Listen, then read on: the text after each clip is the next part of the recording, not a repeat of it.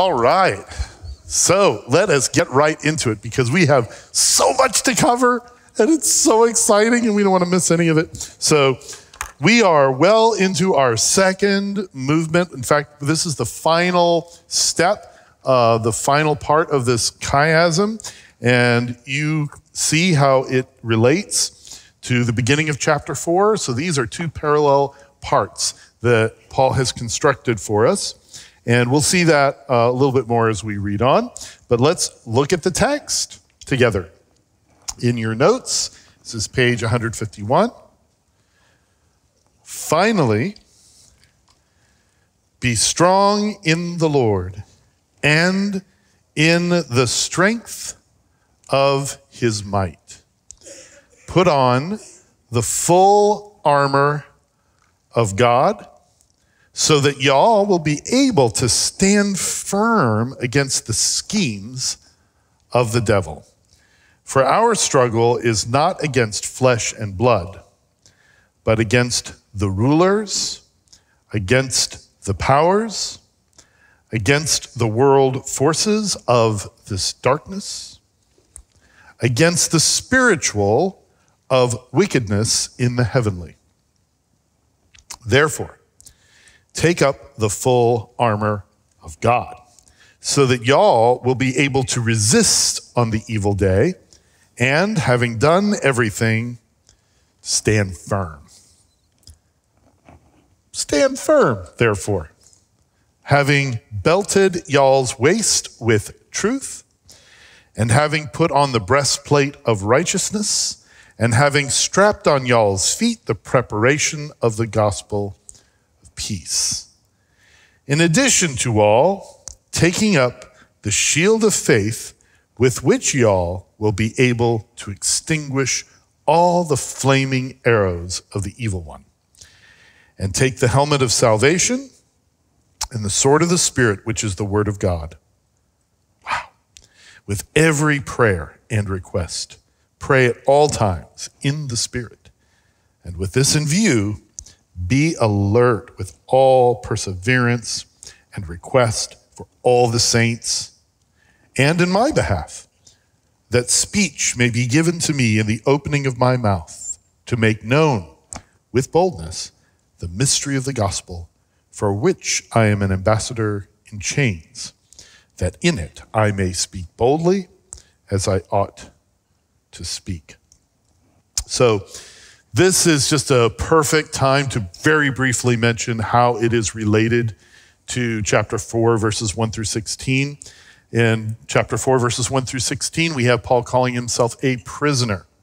And here we have him calling himself an ambassador of chains. There's a link there. In that section, he talks about not being tossed about by all these winds of doctrine. Here he talks about standing firm. That's intentional, this link. There he talks about in chapter 4, verses 1 through 16, about the craftiness and deceitful scheming of people. And here he talks about the schemes of the devil. They're related. He talks about the 5 ministry gifts plus the giver of gifts, that's 6. And here there's 6 pieces of armor. So there's a linkage that's very strong between these two bookends of our beautiful chiasm of the second movement in Ephesians. In this letter, and this is what I hope you take away from this whole study, or one of the things that you take away, that in this letter, it's getting brighter and brighter. Have you noticed? At first I'm like, my vision's getting better, or I'm having an apocalypse. But when we grasp the interlocking examples of these different chiasms, of the Old Testament hyperlinks that he's inserted here, all these repeated word occurrences, like just in this passage, he's got 5 sevens, which you saw in the pre-work. All those sevens, and it's intentional. This is like very strategic. So it's clear that the letter of Ephesians is not just a scribble. It's not somebody down saying, let me just pound out a letter. This is, Paul and his writing team have been inspired by the Holy Spirit to put an enormous amount of thought and intention into this. And it's a work of literary genius with Hebrew roots, because so much of this type of literature is got its roots in the Hebrew narrative and poetry, but some of it also is connected to just profound Greek rhetoric. It's a work of art. It's a work of art. So the armor of God. What is it? And where did it come from? Just like Paul has talked to the Messianic Jews, referring to them as we, because he's one of them, and he's also talked to the Gentile believers in Jesus, the faithful ones in Jesus Christ, and you know how he's merged these two groups into one living temple, one new humanity in Christ. Now that he's going to talk about spiritual warfare, do you think he's going to leave out either group? He is going to talk language that makes sense to both groups. And it's almost like two sides of a coin. So first I want to evaluate what these words would have meant to the Messianic Jewish believers in the church at Ephesus. Let's look in the Hebrew Bible, Isaiah chapter 59. And I wish we could just dive into Isaiah today, but then we would have no time. But it is Isaiah. Oh, the gospel according to Isaiah. What a beautiful prophecy. So Isaiah 59, and he, meaning God, saw that there was no one and was amazed that there was no one, not one to intercede. So God is always on the lookout in developing this narrative where there is ultimately going to be this perfect intercessor that will stand between, that will intercede. And some show up, but they're not quite the one. And Moses, he was really close, but no, Moses was not the perfect intercessor. Neither David, definitely not the perfect intercessor. Solomon, for a while there was like Solomon, he's fulfilling all the prophecies, but no, he's not the perfect intercessor. So he saw there was no one, not one to intercede. Then his own arm brought salvation to him. So it's like God saying, I'll do it. I'm going to be the intercessor that I require. And his righteousness upheld him. And listen, so as he's getting ready to do this, he put on righteousness like a breastplate and a helmet of salvation on his head. And he put on garments of vengeance for clothing, vengeance against the spiritual powers. And he wrapped himself with zeal as a cloak. Do you think Paul is not in any way referring to Isaiah 59 when he talks about God's armor? Okay, Isaiah 49. Listen to me, you islands. Pay attention, you peoples from afar, far away peoples. The Lord called me from the womb, from the body of my mother. He named me. He has made my mouth like a sharp sword. This is imagery that happens multiple times in the scriptures where the words are like a sword that cut through nonsense, spiritual nonsense. He says, it is too small a thing that you should be my servant, to raise up the tribes of Jacob, to restore the protected ones of Israel. So chosen people, Israel, right? Jews. I will also make you a light of the nations, so that my salvation may reach to the end of the earth. So here we have both Jews and Gentiles. We have those who are near, those who are far away. Paul is so keyed into this. So then a shoot will spring, this is Isaiah 11 now, from the stem of Jesse. This is a messianic prophecy if there ever was one. And a branch from his roots will bear fruit. And then we have a group of verses, a group of lines that are all about the Spirit being in him. Verse 3, he will delight in the fear of the Lord, and he will not judge by what his eyes see, or make decisions by what his ears hear, but with righteousness, with fairness, he will strike the earth with the rod of his mouth, and with the breath of his lips, he will slay the wicked. This is breath is what happens when you speak, of course. And also righteousness will be the belt around his hips, and faithfulness, the belt around his waist. So one of the things that you will notice that has happened is we have these character traits that are connected to pieces of armor and clothing, but they don't match completely. Like line for line all the time with what Paul is doing in Ephesians chapter 6. And that's how it works. We are not supposed to marry our minds that, well, no, you can't have the belt of righteousness. That's the breastplate. Or, no. The shield has always got to be faith. The shield can never be salvation. That's not what's going on here. We can't be too married to the metaphors that Paul will use at one time or another. In fact, he himself will use a different character trait for the same piece of armor. He did it in 1 Thessalonians chapter 5, verse 8. He said, but since we are of the day, not of the night, let's be sober, having put on the breastplate of faith and love. So the breastplate doesn't always have to be righteousness. So I just want you to get that. We're talking about metaphors of character traits that God wants us to see. So to a Messianic Jewish believer who's reading Ephesians chapter 6 or listening to it being read, or to a Gentile believer who's really been catechized in the Hebrew Bible, so they're basically a Messianic Jew, this armor of God is armor that God himself wears. It's God's armor. It's not just armor from God. This is God's wardrobe, right? The armor that God wears, metaphorically. His character attributes in action to destroy his enemies. And it actually might have even been a little disorienting for them to hear Paul saying that, the armor God wears, you need to take it and wear it. It's like, ooh, can you do that? I mean, it's God's armor. Can we wear his armor? To a Messianic Jew, it'd be like, whoa, yeah, that's intense. I think we just take it for granted when we hear it. Oh, the armor of God. But this is going into God's closet, right? And saying, I'll take that. And Paul's saying, do it. So to the Gentile Ephesians who were not real super familiar with the Hebrew Bible, what would this have meant to them? So we've looked at the Jewish side of the coin. You see it's deeply connected to the Bible. Now what about on the Gentile side of the coin? I want to talk about the Roman soldiers for a minute, and more specifically, the Roman legions. I want to first talk about what if you were going into, let's say you're a Germanic warrior in ancient times, and you've got your animal skin and you're painted blue, and you're about 1.5 feet taller than the average Roman, and you're riding out there and you're coming up against the Romans. Let me tell you what you would not see. And I think we have a slide with a picture of Roman soldier. Yep, keep going. Yeah, so that is actually a historically accurate portrayal of the armor that soldier would wear, except the shield would probably be a little bit bigger.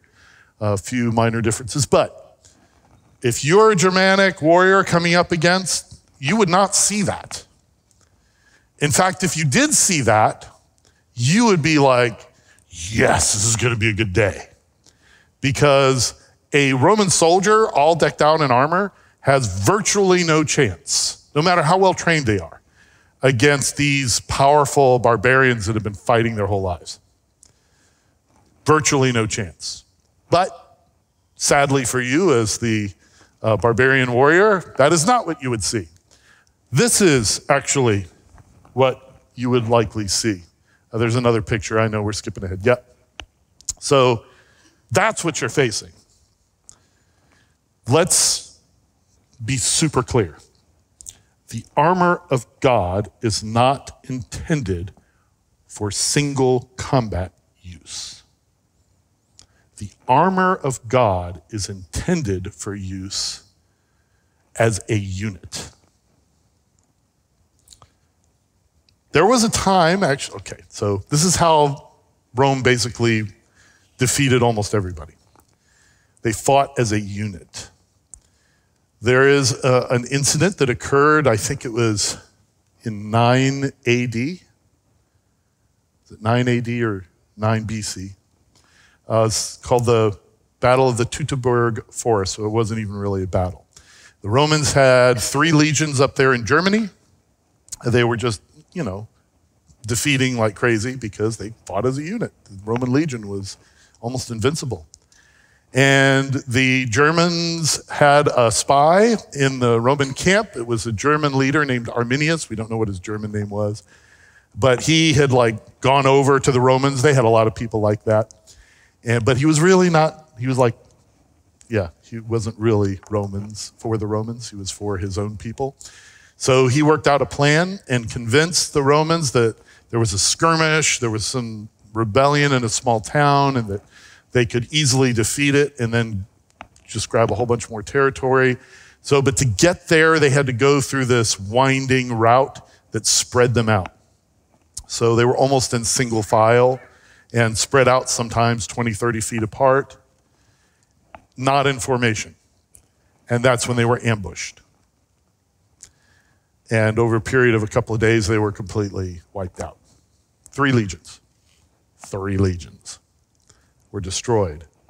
They were just as powerful. There were just as many of them. They had all their armor with them. They weren't together.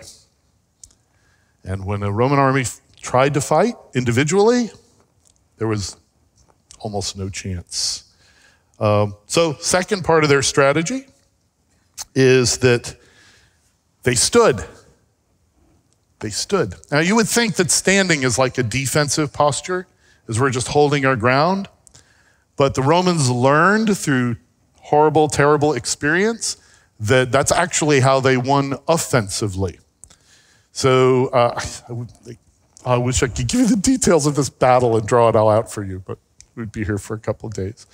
But have you ever heard of Hannibal? Anybody? Okay, not just Hannibal Lecter in the movies.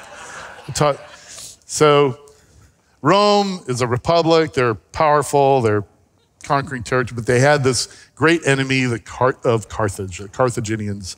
And the Carthaginians warrior hero emerged in the second war they fought with them, and his name was Hannibal Barca, and he's the guy that brought the elephants over the Alps and just surprised them. But nevertheless, the Romans have their legion, and they fight together, and they're virtually invincible.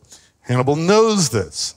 So what he would do is Hannibal would set up his army, which is usually had far less people in it, and he would set them up on the perfect ground for his purposes, perfect setup, and then goad the Romans to attack him.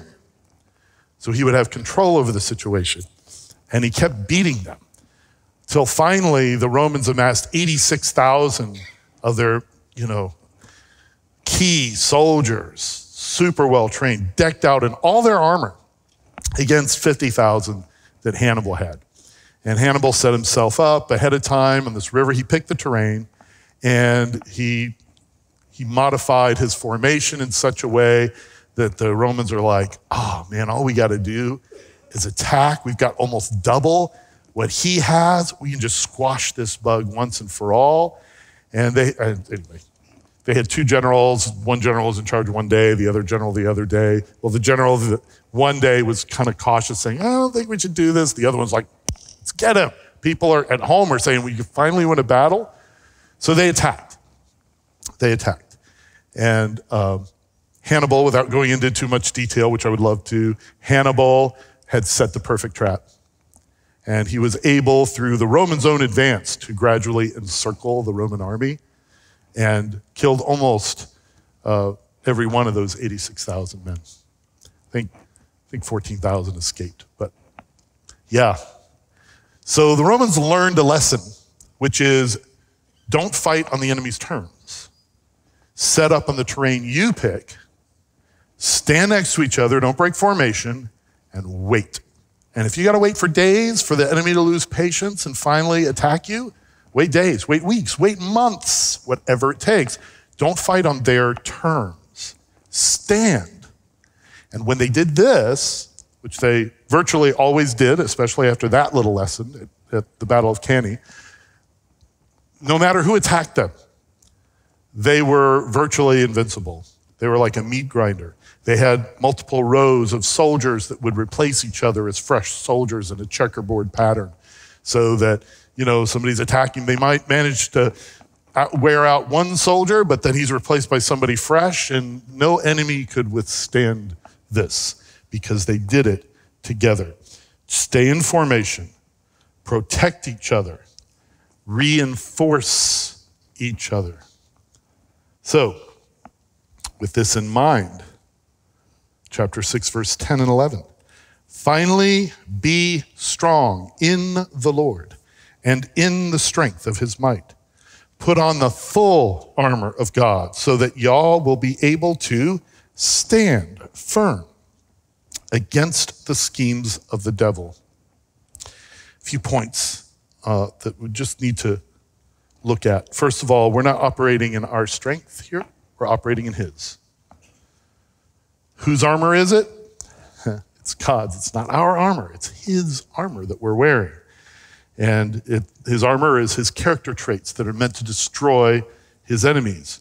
And who are we standing against? We're standing against the schemes of the devil. And this is the first time in the whole book of Ephesians that the devil is named. Talks about the powers, talks about wickedness and evil, talks about the spiritual forces, but this is the first time the word devil is used.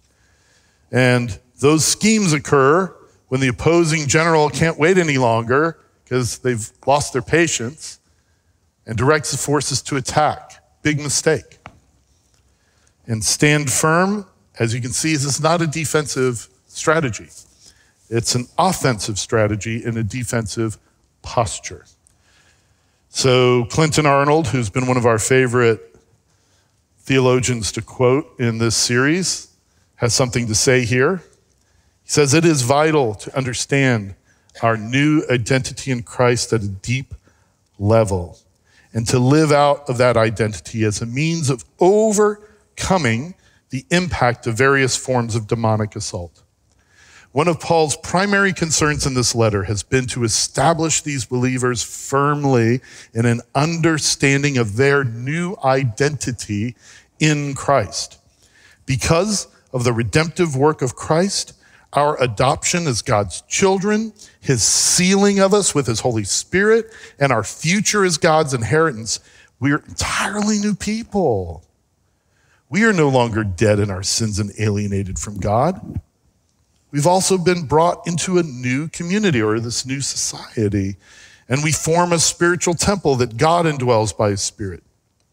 Each of the pieces of armor unpacks some aspect of this new identity and should be interpreted by what Paul says earlier in the letter and in his other letters on that theme. This is true of each implement: truth, righteousness, the gospel, faith, salvation, the word of God. Putting on the armor of God is thus comparable to what Paul has called the readers to do earlier in the letter when he instructed us to put on the new self that was created in the likeness of God in righteousness and holiness of truth. So putting on the armor is another way of talking about putting on this new self, this new humanity. Okay, verse 12 really informs how we need to understand a major part of the armor of God. Paul writes, for our struggle is not against flesh and blood, but against the rulers, against the powers, against the world forces of this darkness, against the spiritual forces of wickedness in the heavenlies. So when he says we don't struggle, the word that he uses there is taken from, it's a word that's used for wrestling a lot in the ancient Greek. So he's saying we're not wrestling against humans. We don't struggle against humans. In fact, we struggle, and the reason is because we struggle for humans. Even the ones who are being used by the enemy as cannon fodder for his purposes. That's not the enemy. The person isn't the enemy. These are people that Jesus is working to redeem. So God's armor is not to be used against people that he's trying to save, right? We don't fight against them. Think of you're part of an allied army and then maybe there's a Nazi army on the other side of this ridge, and in the middle is this town full of people that's occupied by the enemy, and they're supplying food because they have to the enemy forces. So what do? Do you direct your bombs against the people you're trying to rescue? No, not in God's army. Those are the people you're trying to save. You're trying to free the village. You're trying to liberate it, not destroy them. So you attack the actual enemy. In this case, the actual enemy is not human beings at all. It's spiritual forces. spiritual forces. So rulers, it's the word archai in Greek. This is his common expression for demons. It's talking about the demonic hierarchy. Powers, exousia, another word sometimes translated authority. So remember how when he talks about the powers, he's talking about the spiritual demonic forces pulling the strings, but also the human institutions, not the flesh and blood people, but the institutions that they are behind. So that's exactly what he's talking about here. The world forces of this darkness, kosmokratores, which is actually, I think, the only time this word appears in the New Testament or in any Greek literature. It's like Paul has said, I need a word here to explain this, so I'm going to just put two words together that don't normally go together to get this concept across. Paul is inventing language. These are the cosmic rulers, by extension, the religious allegiance of this dark world to the cosmic rulers. It's like the allegiance of earth and heaven in hell. It's the hellish allegiance. So, and then he says the spiritual forces of wickedness in the heavenly. So he's just now covering everything. This means any hostile spirit at all inhabiting the spiritual realm. These are our enemies. These are our enemies. Michael Heiser writes, if you want to have a bunch of sleepless nights, read his work, The Unseen Realm. He also has a little more accessible book that's similar in content called Supernatural. Unseen Realm is kind of more academic. It'll still keep you up at night. We have all likely heard the verse where Jesus says, where 2 or 3 are gathered in my name, I am there in the midst of them. But put in the context of this other New Testament language, which in turn is informed by the Old Testament imagery of the tabernacle and the temple, it means that wherever believers are and gather, the spiritual ground they occupy is sanctified amidst the powers of darkness. If we could see with spiritual eyes, we would see a world of darkness peppered with the lights of Yahweh's presence, spreading out to meet each other, inexorably pressing and spreading out to take back the ground of the disinherited nations from the enemy. Of course, we would also see those lights surrounded by darkness. The imagery requires perspective. At one time, this is before Jesus, not long ago, there was one light, meandering its way through the domains of hostile gods. That light nearly went out, scattered to all parts of the known world in tiny embers. But then another solitary but great light shone in darkness. This is Jesus. That light would turn the darkness into light, and the nations would be drawn to it. The New Testament portrayal of the spiritual war doesn't hide the task from the reader. The people of God, in whom is the name, the presence of Yahweh, are surrounded as they have been before. The apostles understood that, but were not faint of heart. There would be no surrender of holy ground in the midst of darkness. Some of the things they taught early believers to observe, in fact, commemorated the unseen conflict raging around them. Everyone had to choose a side. Long quote, I thought it was useful. Verse 13, therefore, this is what you're supposed to do. Y'all, remember, this is y'all. This is not just individuals. There's nothing wrong with us individually putting on the armor of God in the morning. I know people do that, and it's awesome. But remember that armor is not just there for yourself. Armor is there to help protect the people around you. We're putting the armor on together. So therefore, take up the full armor of God so that y'all will be able to resist on the evil day, and having done everything, to stand firm.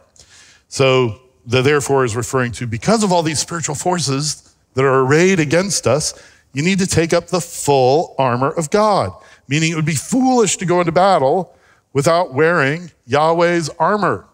These spiritual beings have been around a long time. They have fought many battles. They know how to fight. Why would you go to battle against them without Yahweh's, God's actual armor on you? So that y'all may be able to resist on the evil day. What's the evil day? 2-week lesson. It's what the evil day is. Day of the Lord, sometimes is referred to as evil day or evil day, the day of the Lord. It is a particular day in the future.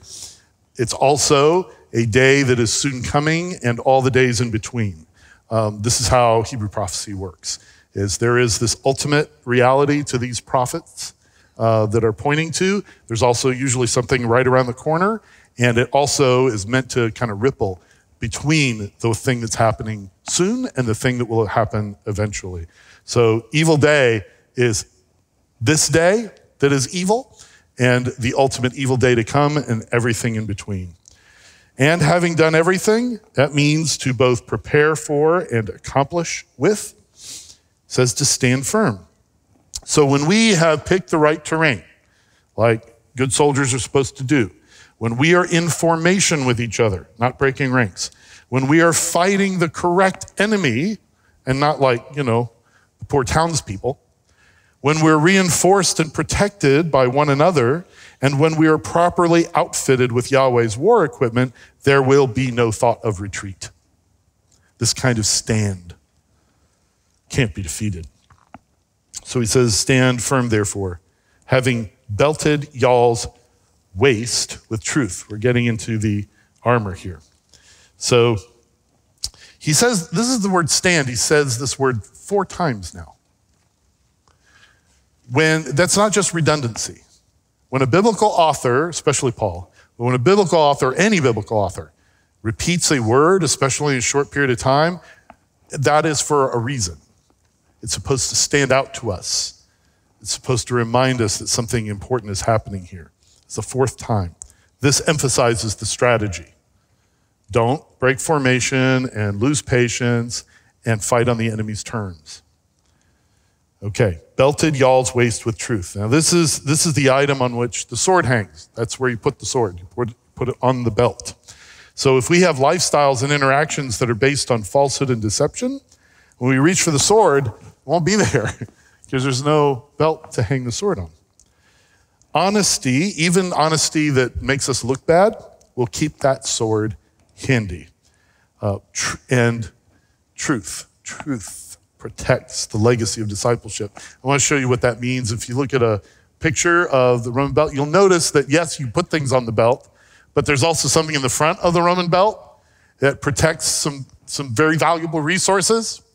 And I think Paul has this in mind too, is that with truth, you have a lasting multi-generational legacy that is protected.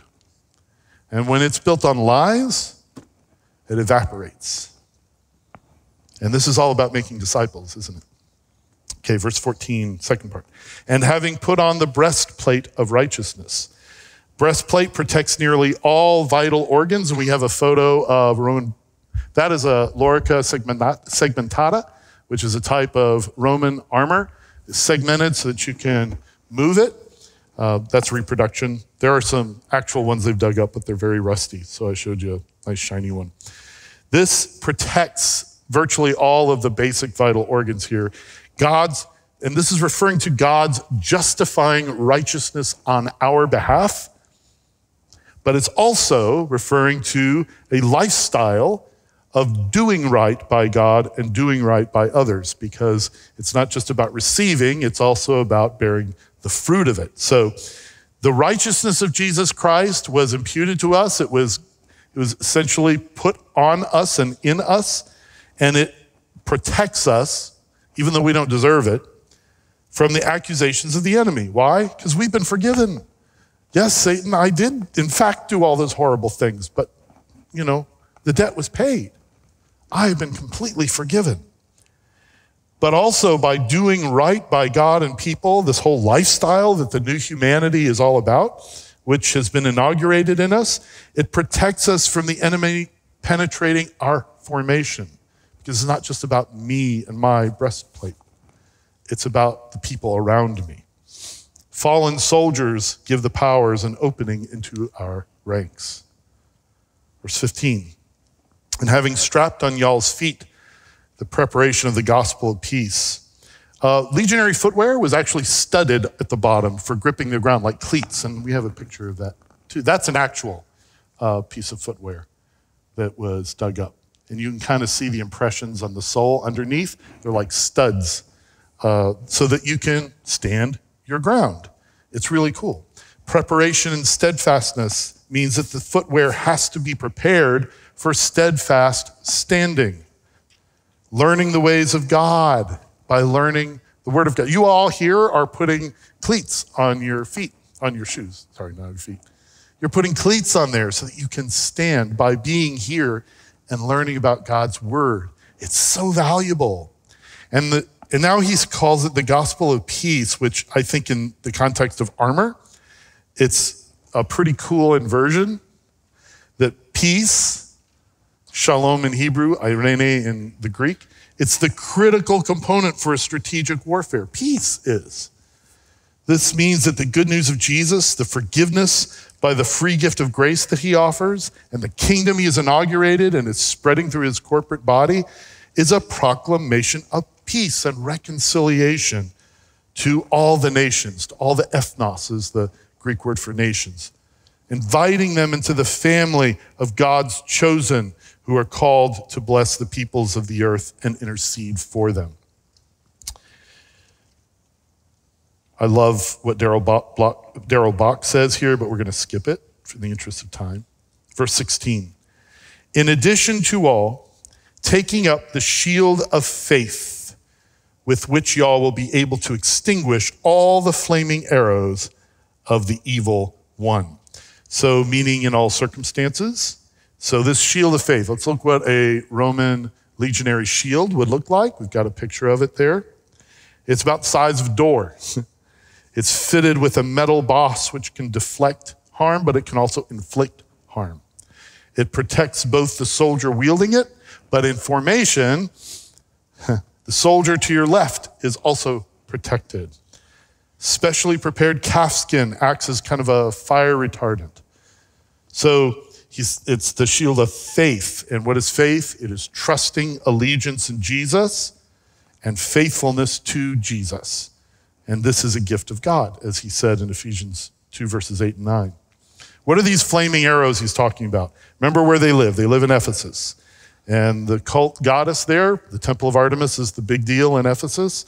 Artemis is a huntress. She's a huntress goddess who shot arrows at her enemies. So Paul's explaining that our faithful, trusting allegiance to Jesus will quench whatever temptations to false allegiances, the evil, will shoot. And the evil, when he says evil or evil one, some translations say, it's a slot that can be filled by the devil. It can be filled by any of the powers. It can be filled by the one who's posing as Artemis, demonic power, or sin crouching at the door like Cain was facing in Genesis 4. But trusting faithful allegiance to Jesus is going to quench any attempts to light us up in devotion to false gods, meaning sexual indulgence or the love of money or personal ambition or tribalism, divisiveness, hatred, all those idols, false religion. Verse 17, and take the helmet of salvation, Roman helmet. You can see what it looks like. And the helmet protects the head, of course. And in ancient culture, the head represents the source of life for the body. It's where all the life flows down into the body. In ancient culture, just looked at it that way. So it's a protection of the source of life for the body, and it is salvation. There's a double meaning to this. It's so cool because salvation is both our rescue into God's corporate family, right? We were forgiven purely as a gift of grace by faith, and by grace through faith.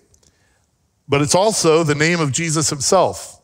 Yeshua, the Hebrew and Aramaic word for Jesus is just our English translation, means salvation. So our life is protected by Yeshua, by salvation, by Jesus. Jesus is actually the head for the body, the source of the body. He's the source of our life identity, and he's the protector of our eternal life. And the sword of the Spirit, which is the word of God. So the sword that he's almost certainly referring to here, it's a sword that the Romans discovered when they were fighting in Spain by the tribes people there, and they thought this is a really good sword. Machaira is in the Greek, but it's the gladius, known to the Romans. In the Hebrew Bible, God's own power, or rod in Isaiah 11, it's the sword of his word that comes from his mouth. And when it says word of God here, he uses the Greek word rhema. In other words, the physical word that comes from the lung and lips. This is the living application of learned scripture, which reflects the person who is the embodied word, Jesus Christ. What does this word include of the sword? Right application of scripture, personal presence of Jesus, faithfulness to the wisdom of scripture, a life that reflects the life of Jesus himself. And Jesus used this, obviously, when he was tempted in the desert and kind of did some sword fighting with the devil in Matthew chapter 4. Jesus used the scripture in context rightly, even though the devil actually quoted longer scriptures. But Jesus did it right. So verse 18, this kind of wraps up all these armor pieces to help us understand what he's actually talking about. How many of you have taken the Priscilla Shirer study on armor of God? So you are already here. You know that all of the spiritual warfare is a type, or it's an enactment of prayer. Prayer is what he's talking about here. He says, with every prayer and request, pray at all times in the Spirit. Every prayer and request, prayer is the foundational deployment of these weapons. This is what's happening with this armor. And at all times, not just when we gather. It's good to pray when we gather. Corporate prayer, when we're in each other's presence, is a great thing. But individual prayer is to be seen as a corporate activity. When you pray alone in your room or in your car, you are not to think of yourself as praying out there on your own. You are joined with a network of believers in the Spirit and covering others with your shield as you pray. It's so cool. And in the Spirit meaning, and the primary meaning here, is the constant guidance and direction of the Holy Spirit. Like what Craig Keener says. He says, prayer for one another might relate to how the soldiers had to stand together in their battle formation, covering one another by moving as a solid unit. A Roman soldier by himself was vulnerable, but as a unified army, a Roman legion was considered virtually invincible. So with this in view, verse 18, be alert with all perseverance and every request for all the hagios, the holy ones. So knowing that prayer is how this armor is to be deployed, be alert, be watchful. And watchful doesn't mean I'm going to know exactly how everything's going to come down over the next 10 years because I've got some special insight and I've just got it all figured out and I know what's going to happen. It means prayerfulness. The alert warrior is not one who knows what every world event means and how it fits into end times. The alert warrior is the one who's praying, who's actually praying. And for all the hagios. Initially in this letter, Paul used hagios to refer just specifically to Messianic Jewish believers like himself and other apostles and other people who are probably in the church at Ephesus. But now, having explained how both Jews and Gentiles are united into a living temple, he labels them both hagios here, set apart ones, the chosen. How many of you watch The Chosen, enjoy that series, The Chosen? Yeah. The chosen are the people that are picked out by Jesus in that series. I don't know if you picked up on that yet. The chosen isn't Jesus. It is, but the chosen are these ragtag people. Us. Okay. Verses 19 through 20. And pray in my behalf, that speech may be given to me in the opening of my mouth to make known with boldness the mystery of the gospel, for which I'm an ambassador in chains, that in it I may speak boldly as I ought to speak. So he wants all of these hagios to pray for him, that he would say the right things. Paul's asking for wisdom in his speech. We're saying the right thing in the wrong way. As we've discussed before, it could lead to a charge of social terrorism and to the quenching of the gospel. He's like, God, pray for me, guys. Make known with boldness the declassified plans of the gospel. So even in intimidating situations, including he's got this trial coming up with the Emperor Nero. He's got this coming. Paul wants to relate the true account of the Messiah, his death, his resurrection, the gift of salvation, and the plan for Jews and Gentiles to come together as God's kingdom, for which I'm an ambassador in chains. Well, here he is. He's an emissary from God Most High, and he's made most effective through this upside-down warfare. He's a prisoner. In our weakness, he's strong. In chains, Paul is the lieutenant general. So cool. That I may speak boldly as I ought to. And this is what he wants the Ephesians to actually pray. Let brother Paul speak boldly as he ought to, Lord, in Jesus' name. So this prayer for Paul is the armor of God in practical application. Armed like this and battling like this in prayer, the implicit idea is that the cosmic power appointed to the Roman Empire will be destroyed when it breaks upon the ranks of the church, unified, standing side by side. And as the powers fall in battle, the flesh and blood Romans will be won for the kingdom of Yahweh. All right, so let's see if we have any reflections from our amazing table here. And thank you guys for coming sitting at this table on a night where we're talking about this deep subject. Really appreciate you so much. And what do you think? Any thoughts? I think right now, especially in today's age, this is such an important reminder for believers. It's so easy to turn on the news, to turn on the TV and see people committing acts of evil. It's easy to, people are being divided. There's so much division right now. And it's easy to say, oh, this side is evil, this side is evil, what they believe is evil. But the importance of remembering that our struggles are not against these people. They're not against flesh and blood. And this reminder, I think, is just critical right now for us. Yeah. But they're the ones doing the stuff that we can see, right? I mean, doesn't it make sense to really focus our attention on the flesh and blood? Deception. Yeah. Yeah. It's counterintuitive, isn't it? Yeah. Yeah, my attention was called to when you explained the belt of truth around your waist, which is in the Greek it's osphus, which is also used as loins, and we know that that's a alternative word used for your reproductive power. Right. In fact, King James even says, and gird your loins. Your loins. Yeah. Exactly. King James, you got it right, I think. Yeah. And from the Jewish perspective, it's sexual, but it's also your legacy. Yeah. It's also your generations. So I was thinking that Paul must have had in mind what he just said in chapter 5 when he said, of sexual immorality and impurity, these things should not even be mentioned among you. So they shouldn't be mentioned. It's like that power of truth. And here is the alternative. Yeah. It's that preservation of your integrity, but also the preservation of the generations, the purity of your next generation through truth. That's what's going to guide you and protect your children. Yeah. I just thought it was such a beautiful tapestry. I love that. I think you're exactly right.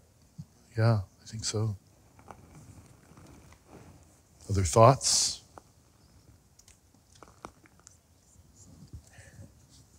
I was reading just yesterday, I was drawn to Proverbs 10, where it talks about love covers a multitude of sins. And in the translation I was reading, it was love overtakes and overwhelms the sin by overcoming it with love, which is not just, because without that explanation, it was more like just an enduring picture. I would just endure it. I wouldn't respond. But instead, actively loving the person who hates you. It's a lot like warfare, because I really don't want to do this right now, right? Right? I mean, when somebody's just straight up evil in your face and saying things, and like that one example you gave about how to agree with someone who's attacking you and show love in that moment. Yeah, so someone's attacking. Yeah. Loving your enemy is much easier said than done. But it is it is the weapon of mass destruction against the forces of hell. It feels good if you can pull it off. If you can pull that off, they have no defense. Yeah. Talking about the demonic powers. They have no defense against that. And I think how prayer comes in at the end of this chapter, and he talks about you got to pray, pray always and pray. And I underlined it here, prayer should primarily be an act employed for the benefit of others. Yes. And I think of how prayerless we are much of the time, that we're not to be. We have to be prayerful people. That is our battle. That's how we fight our battles, is in prayer. And how easy it is not to pray, not to go to corporate prayer, not to, Yeah. Prayer, it's so central. So what you said reminded me, the Jesus Creed is to love God and love people. It's like we even made a t-shirt, right? That is the Jesus Creed. And that creed should be employed in prayer, to love God during our prayer and thanking him and just adoring him, and then lifting up the needs of others around us. And it's just so easy to slip into that mode of just praying for my needs and my requests, and I got this coming up, Lord. And that's okay. He wants to hear those things. He cares deeply. We're his children. But I think if we employ that Jesus Creed, the two most important things that Jesus said and that sum up the whole law, Paul said, love your neighbors yourself is it.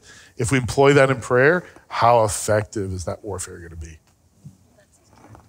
Yeah, it's his character. Thank you, Sean. Yeah, that's exactly right.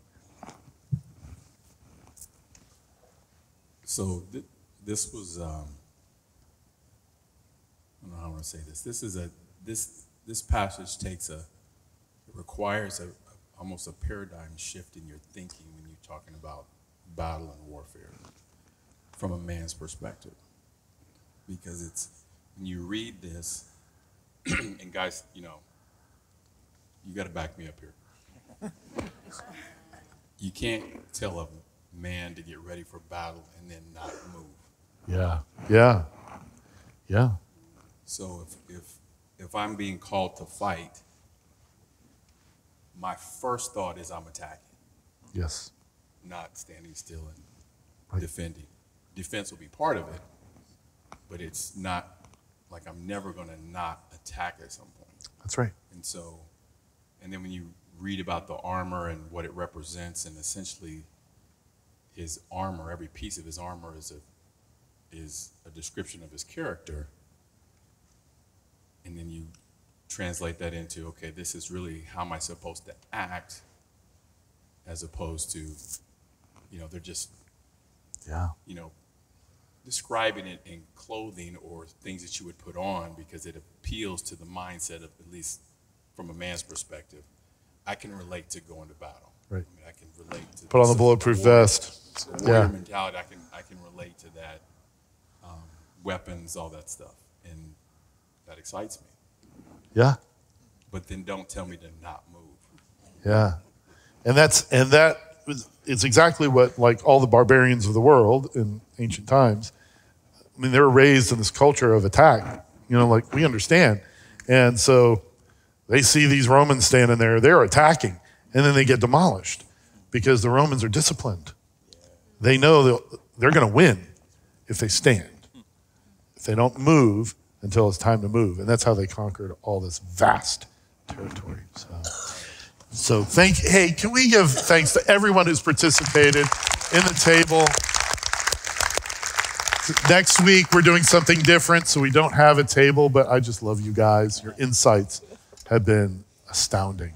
So I don't know, we might have a question or two that I'm happy to answer. All right, question or two.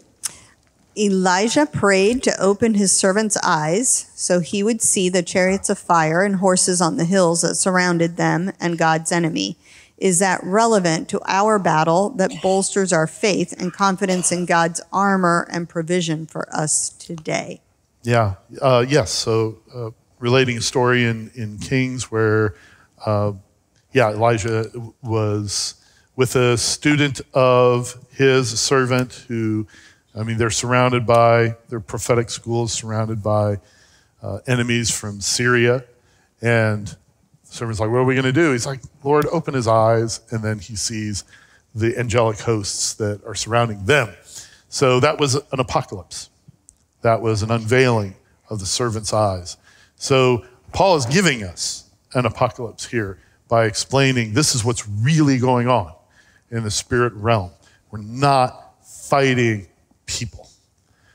Have eyes open to see that these character traits that are so valuable, this is God's armory through which we are actually going to fight the spiritual forces of darkness.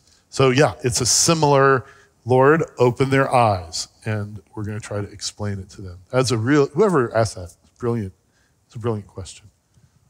And then Jesus is living logos in John's gospel. Are you able to expand on rhema and logos? Oh, yeah. So there's a whole bunch of ink that's been spent on trying to explain the exact differences between the Greek word for word rhema and the Greek word for word logos. But the more and more I read and study and look at this, I think there's obviously a distinction between the two, but I don't think we should just totally separate them. Rhema is used in Greek to talk about the act, the word that comes from your lungs and the breath that comes out of your mouth and the thing that you hear. And logos is more like the embodiment of that, whether it's written or whether it's the concept of the word that exists outside of you speaking it. So they're obviously strongly related to each other. I've just learned not to make too much of the differences between them. But ask me again in 5 years, I might change my mind. Okay, last question.